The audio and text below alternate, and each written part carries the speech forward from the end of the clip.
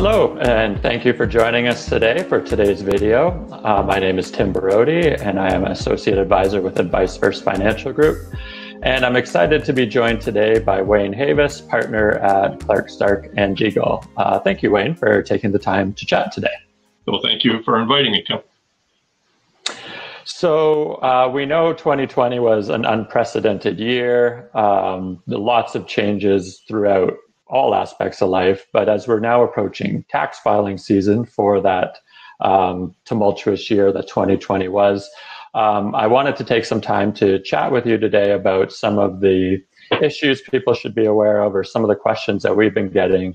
As part of our life-centered planning approach, tax planning is a big portion of that. And so we want to make sure that people are getting good information and good advice. So I'm just going to jump right into it here.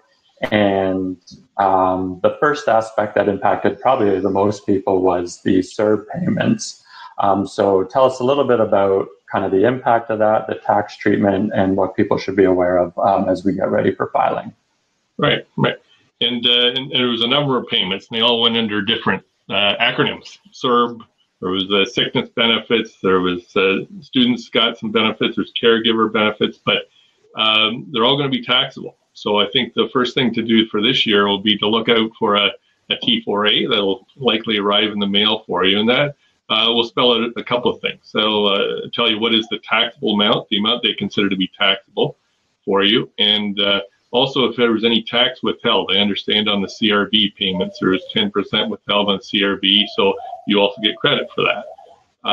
So that's the first thing, is to make sure you get that T4A and check that number, because if you're one of those who had to repay any benefits during the year, that taxable amount should be the net of that repayment. So you want to just check that number just to be satisfied that you're going to get taxed on the right amount. But anyways, you enter that into your tax return.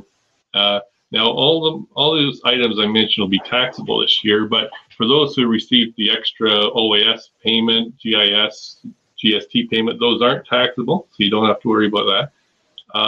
But you enter those other items off your T4A into your tax return, and so you may well end up paying tax. Kind of depends on your own situation, whether you have other income or not, what other deductions or credits that you get. So it's quite possible you might have to pay tax. And for those who receive the CRB, you may have to repay some of that. So say you have other income, excluding CRB, but if you have other income, whether it's employment income, CERB payments, that sort of thing, if that adds up to $38,000 and then you receive CRB on top of that, you're going to have to repay half of your CRB payment. So you'll just have, for those who receive CRB, that may be part of your tax return for this year as well. And that's good to know, and that does provide also some planning opportunities with maybe RSP contributions or that sort of thing to help offset some of that additional income that people might be showing that they weren't expecting to be showing at the beginning of 2020. So the other big impact was a lot of people ended up working from home in 2020, or if not for most of the year, at least for parts of the year. So what kind of deductions or credits are available to people that went to a work from home environment versus going into the office? Yeah, you're right. It's a hot topic this year. We've got lots of questions about it. And usually when somebody's working from home, they're incurring extra costs, which include having your own office in the house. That's part of your workspace. You may be paying for supplies. You may be paying for cell phone usage. And internet connection at home. And so, the deductions as an employee are available to you where you work from home. And so they've eased up on the rules this year. They recognize that it's going to affect a lot of people, and why not make it a little simpler? And so they've done that. And so they've offered a couple of options on how to do that. One is being a flat rate amount, and you may well have heard that. It's going to be $2 a day to maximum $400. And so that's going to make life simpler for people in a lot of ways, because there's the other way to do it is what they call the detailed method. and that involves a lot of bookkeeping. You've got to track all your expenses, work out the space, and that sort of thing. But those are the two kind of main concessions or approaches they've taken to people working from home this year. Now, if people use the detailed method, is there a cap on the expenses in that scenario? Versus, like you said, the fixed rate method is just a max of $400. Is there a maximum on the detailed method? No, there's no maximum there. But again, it's there's going to be cases where you kind of work out all the numbers, and the $400 flat rate is going to work out better for you. So just a couple of things to keep in mind. Whether you're using the flat rate method or the detailed method, you've got to qualify, to claim this. And so there's got to be at least a 4-week period, consecutive weeks, where you work from home at least half the time. So that's the main criteria. So, but again, that's going to apply to a lot of people this year. So you've got to make sure you qualify that way. And secondly, if you want to use the flat rate or the easy approach, you can't be claiming other employment expenses. And so if you get into, say you've got some home office supplies to claim, or you've got some phone expenses to claim, or you claim a car and that sort of thing, you can't use the flat rate method. So as nice and simple as that is, if your situation's a bit more involved, you have to go with the detailed method. But once you're into the detailed method, there's, the calculations involved. As I mentioned, you have to add up all the expenses, but when it comes to employee, you can't claim all the home office or home expenses and what it costs to run your house.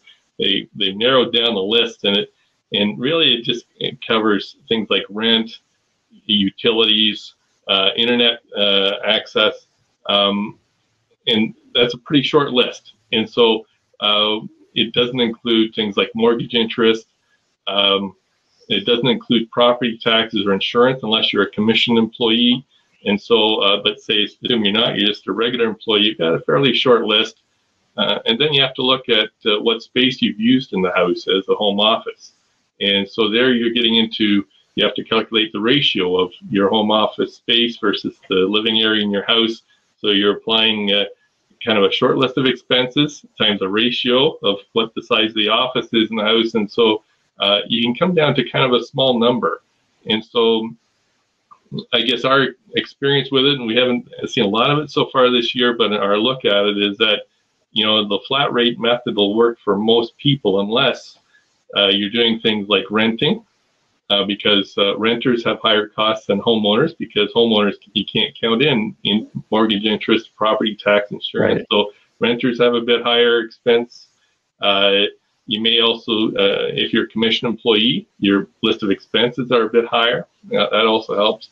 And if you've worked from home almost all year, like if you have like 200 days of working from home, that's when you may well get into higher numbers on the detailed method. So lots to think about, but I think it's good that CRA has made things easier with that flat rate method. All you have to do is track the number of days, and as long as you qualified that you work from home for those 4 weeks, half the time, then whatever happened the rest of the year, you can claim those days or part days even, and up to the maximum of $400. So I think it'll make life easier for people to prepare the returns,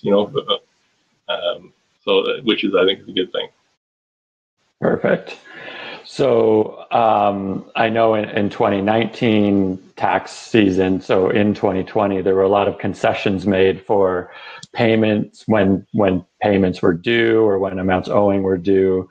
Have you heard anything about any changes like that again this year, or anything that's expected at this point? No, I guess personally, I think we received all the concessions we were going to get last year. I think they were pretty generous in extending the deadlines for both filing and paying, but certainly I haven't heard anything this year that they're going to change. So I think, for the most part, April 30th will be a hard deadline unless things happen and other announcements are made. But so far, we haven't heard anything. All right. And I guess finally, is there anything else kind of that as a result of 2020 that people should be aware of or looking for as we're heading into tax season now and people are starting to put together documents and that sort of thing? No, I think the CRA has been good that way this year. They haven't introduced a lot of new rules, and so I think for the most part, I think you can approach this year very much like last year, except for the items we talked about. If you receive these CERB payments or other support payments or the work from home options, but other than that, I don't expect a lot of change from last year. Perfect. Well, I mean, that's a lot of great information there. Again, we've been getting a lot of questions just like you have on some of these topics. So again, our goal through our life-centered planning approach here at Advice First is really to provide clarity and try to simplify things for people. And hopefully today we've been able to do that a little bit for you. So Wayne, thank you again for taking the time today to chat with us. And if you have any questions or if you need a little bit more explanation, you can contact either us or Wayne directly. And our contact information is up on the screen there now. Touch base and get a hold of us that way. So again, Wayne, thank you for your time, and everybody stay safe and enjoy the rest of your day.